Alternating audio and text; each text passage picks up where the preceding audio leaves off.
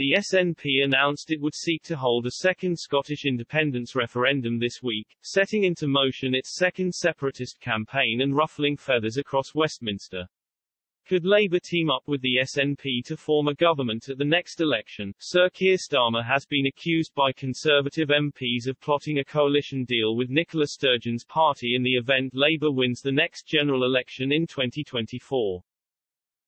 The Tories have been on the offensive about any possible pact as rumours circulate that the Prime Minister could call an early general election. Last month, Boris Johnson claimed the main threat to Brexit freedoms would be the disaster of a Labour and SNP coalition to take us back into the EU.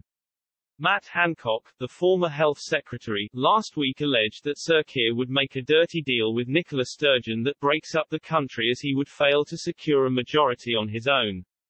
The First Minister announced this week that she will attempt to ensure a legal referendum on Scottish independence can be held on October 19, 2023. Sir Keir is said to be in favour of ruling out a coalition with the SNP. The Labour leader will use a motion at his party's conference in September to ensure his pledge not to grant Ms Sturgeon another vote.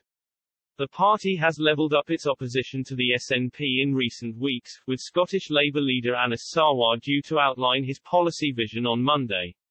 Labour Party sources have confirmed this will be followed by a series of meetings at Shadow Cabinet and with MPs to firm up the party's strategy in the face of an independence referendum.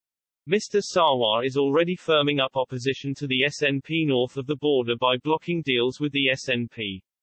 Before May's council elections he vetoed Labour coalitions, which forced local leaders to form minority administrations by arranging deals with other parties.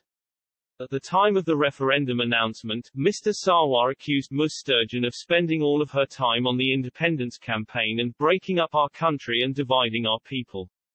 Labour MPs have also slammed the Tories' allegations of a coalition.